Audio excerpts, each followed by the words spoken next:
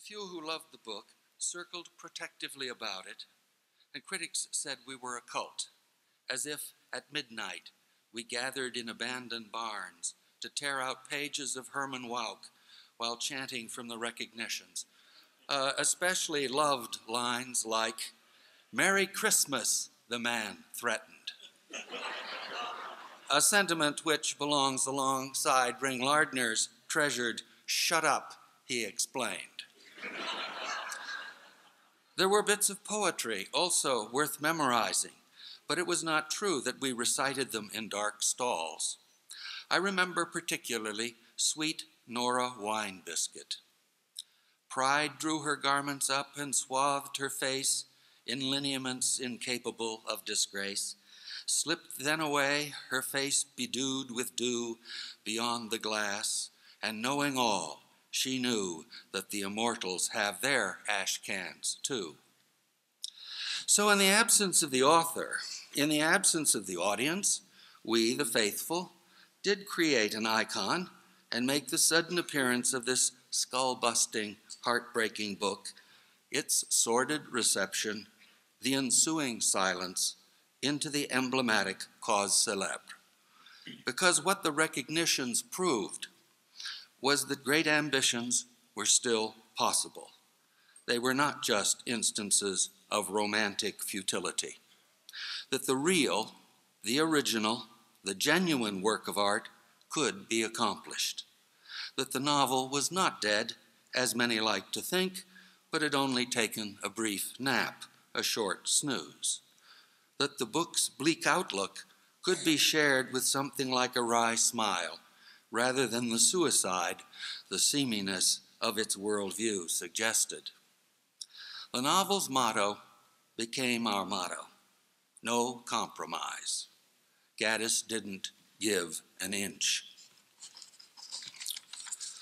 And 20 years appeared to pass. We began to fear that solicitude was scarcely enough to sustain such a work forever. Then, quite coincidentally, for coincidence is the real ruler of all things, I was asked to be a judge for the National Book Award during the very year in which J.R., William Gaddis' second novel, would appear. Mary McCarthy, also on the jury, simply shoved the third judge, a worn-out hack reviewer, into the corner as you would an unnecessary chair, and the award went to Junior, as she liked to call it. This did not mean the war was won. The war against mediocrity is never-ending. Mediocrity is like the salt mill of fable. It keeps on turning, and a sea of brains goes brackish. George Steiner pronounced J.R. unreadable, and Alfred Kazin, bless his bourgeois heart, wrote that it was like nothing else around and is not a masterpiece. Well, he was half right. It was like nothing else around. J.R. is about that great depersonalizer, money, and is written in speech scraps, confetti-like wiggles of brightly colored cliché.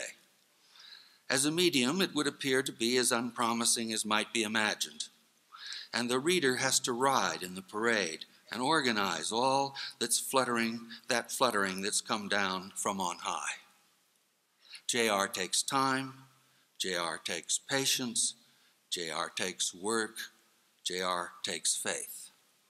But unlike other faiths, it does not put off salvation until some weekend after all who have lived are dead and only their bones dance.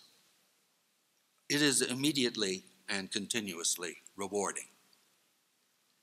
Let me give you a small sample. Two men drinking something called liquor deluxe are discussing the division of property in the process of a divorce, and the rather fanatical sense of fairness of the wife comes up for comment. Person David mentioned in the passage is the couple's kid. So damn fair she believes it. Took Kurt Weil, left me Mahler. Took the top half of the double boiler, left me the bottom half. So goddamn fair she's doing it for my sake. What about David's sake? How many damn times I've told her we could hold things together for David's sake. Goddamn worst thing you could have told her. Goddamn mother in Solomon's ready to cut the kid in half, give you the bottom half. Time like that. Worst goddamn thing you could tell her. Time like that. Starring in her own soap opera. Worst goddamn thing you could tell her. Well, goddamn it, she let her go star in her own damn soap opera. Is that any reason she had to drag David away from every damn thing he ever... Whole goddamn point is, she wants to be taken seriously. Needs a supporting cast. Talented woman, never been allowed to do anything. Sit here all day drinking Mr. Clean.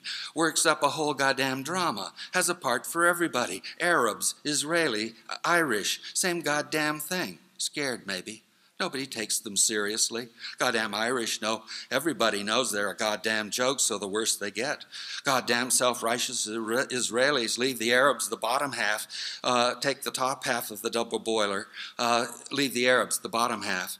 Everybody's so goddamn sick of all of them. All they do is run around shouting for an audience somewhere to take them seriously. Same goddamn thing. Fill this up? Whole goddamn problem. Tastes like apricots. Whole goddamn problem. Listen, whole goddamn problem. Read Wiener on communication. More complicated the message, more goddamn chance for errors. Take a few years of marriage. Such a goddamn complex of messages going both ways.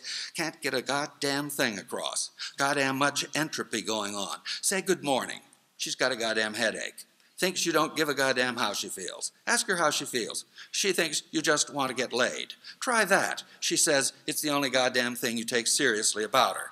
Puts you out of business and goes running around like the goddamn Israelis waving the top half of the double boiler. Have to tell everybody they're right. Goddamn Arabs, mad as hell, sitting there with the bottom half. Pretend you take them seriously. Only thing you want is their goddamned oil. The music, the arrangement of the rant, the repetitive army-style cursing, the way the words run together so the reader has to take the text in hand and sort it out, the sly manner in which the crucial clue, the reference to cybernetics and Norbert Wiener, is slipped in, the leap from marriage to Middle East and back again, the kitchen appliance revision of Solomon's solution. These elements interact at another level, the level which defines the movement of an impatient, helpless, and exasperated mind, and underscore the message. Nearly everything is damned, although the expression goddamned when Gaddis gets done with it may be a bit more lively and less hackneyed than before. As time goes by, the mysterious Mr. Gaddis is actually seen in public, is elected to the Academy, earns a MacArthur, writes a book in less than 20 years. He must be slipping. Carpenter's Gothic, the briefer, more accessible novel, breaks the cult's hold on his appreciation and gives him a larger audience. This is certainly true in Europe, especially in Germany, where Carpenter's Gothic has been acclaimed. Reviewers read no better than they ever did, but they are respectful now.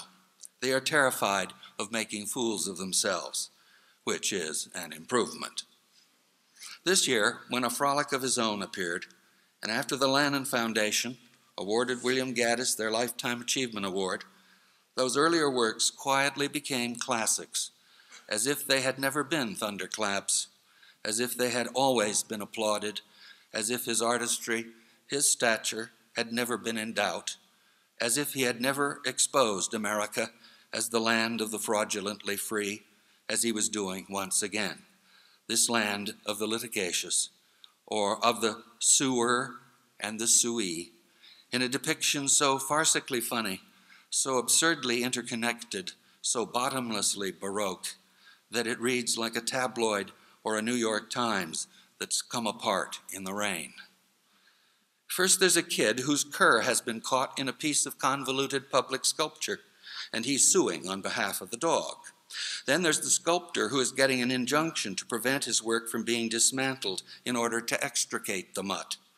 Next, there's the city, which wants both ARF and art out of its park. The Episcopal Church is suing PepsiCo for marketing a soft drink, Pepsi-Cola, under an anagram of their name. And there's Oscar Kreese, who has two suits going, one a Laurel, the other a Hardy. He claims that Hollywood has stolen his play about the Civil War, once at Antietam, and made it into a blockbuster pornogore movie, The Blood in the Red, White, and Blue. The unfortunate Kreese has also run over himself trying to hotwire his car. The Otto is a Japanese model called Sosumi. He intends to take the owner of the car to court. Given their material and each book's point, these novels ought to be gloomy and sour, but they manage to achieve quite the opposite effect.